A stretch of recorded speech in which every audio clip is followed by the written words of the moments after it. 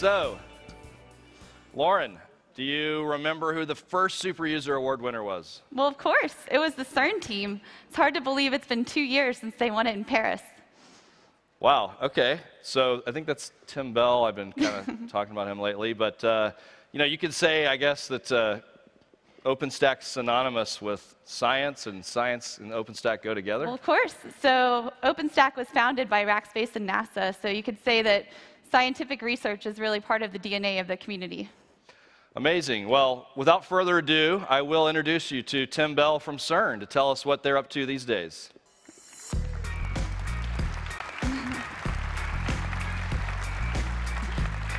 Thanks, Mark. Hello, and thank you for the chance to come along and give you an update on where we are with OpenStack at CERN. So if you were driving between Geneva and the Jura Mountains, you might go past this strange globe. This is the CERN Conference Center. But behind it are the Atlas experiment control buildings. So these are the surface buildings that are 100 meters above the largest machine on Earth. This is the Large Hadron Collider, 27 kilometers around, 4 experiments, and we fire around beams of protons in opposite directions and then collide them at the experiments. The experiments, so there are 4. This one is CMS. It stands for Compact Muon Solenoid. It's a bit of a strange term, given that it weighs 14,000 tons, to call it compact. So when we fire these beams of protons round, what do we get? We get around 1 billion collisions every second. So each beam has bunches around 100 billion protons. They pass through each other at the experiments.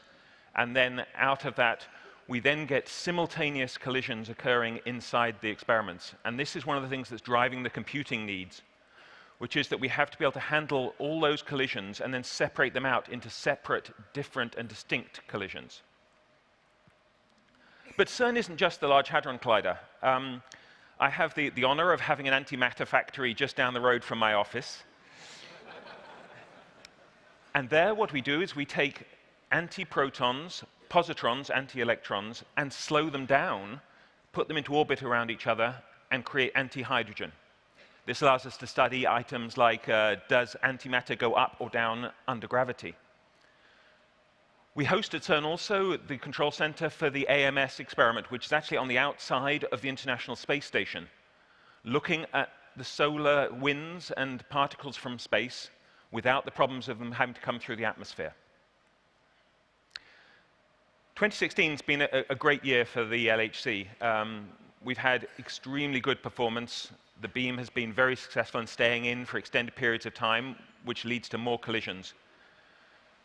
We've got about half a petabyte a day coming in at the moment, and with this, we're accumulating more. Currently, the data store is about 160 petabytes in total. But looking out, when we have a look at how we're going to be distracting these collisions from each other, then we're looking at about 60 times larger compute capacity required by 2023. Moore's law will only get us about a factor 5 less than that, even if we manage to keep that going. So how are we looking to address this need for scalability? So we started production with OpenStack in 2013. In 2014 in Paris, we had 70,000 cores. We're now 190,000, which is roughly 90% of the compute capacity at CERN running on top of OpenStack. We do migration of long-running service VMs. We're doing around 5,000 this year. And we're currently looking in place the process to get around another 100,000 in the next 6 months. So with this, we have to have a platform that is scalable and that allows us to grow. But at the same time, the users are looking for more functionality, not just more capacity. So we've been looking at containers. The users have been very enthusiastic about reworking their applications for microservices. We've also had a number of collaborations with Rackspace and with the European Union Indigo Data Clouds to try and work out how best to apply containers to science. We've used the OpenStack Magnum project. This is attractive for us because we can use the existing OpenStack infrastructure, our security arrangements, our capacity planning, our accounting, and just add Magnum as an additional functionality rather than having to do the same thing with Mesos, OnePlace, Kubernetes, and other technologies. But at the same time, we have to look at how can we grow. And we've been looking at public clouds here. For a couple of years, we've been running the Large Hadron Collider workloads on public clouds. We've tried around 10 in total. The vast majority of these are OpenStack based. And what this allows us to do is to take the in-house tooling that we've been using for the on-premise cloud and use the same tooling for running on the public clouds. So thank you very much for all of your help. With communities like this, working groups like the scientific working group and the large deployment teams, we're going to be able to take on the computing challenges of CERN's experiments going forward. Thank you.